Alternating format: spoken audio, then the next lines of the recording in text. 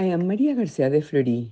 On February 21st, we remember Cardinal José LEBRÚN, who was born in Puerto Cabello, Carabobo State, Venezuela, on March 19, 1919. A very spiritual priest with that tranquility that is only given by total trust in God. He was the oldest of 5 siblings, and his first studies were at the La Salle School in Puerto Cabello. From the age of 14, he entered the minor seminary in Caracas. He studied his philosophy at the Pontifical Pio Latin American College in Rome and theology at the Pontifical Gregorian University of Rome. He finished these studies at the Javeriana University of Bogota. He was ordained as a priest on December 19, 1943, by the Bishop of Valencia, Monsignor Gregorio Adam, consecrated bishop on September 2, 1956, and was named auxiliary bishop of Maracaibo. Upon the death of Monsignor José Rincón Bonilla, he took over as Bishop of Maracaibo.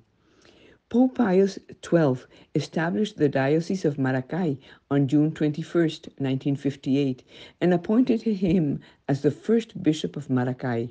There he organized the canonical coronation of the image of Our Lady of Charity of San Sebastián de los Reyes, met and worked with Mother María de San José, founder of the Agustinian Recollects of the Heart of Jesus in Venezuela.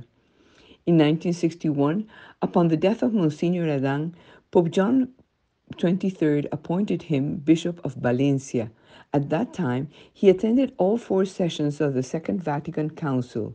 Between the sessions, he returned to Valencia, toured the diocese on pastoral visits, began the construction of the seminary, created new parishes, convened a diocesan catechetical congress, created the Diocese of San Felipe and San Carlos, wrote a book titled Elogio to Monsignor Gregorio Adam, as well as a series of pastoral letters, and was an occasional contributor to articles in the Caracas newspaper called El Universal.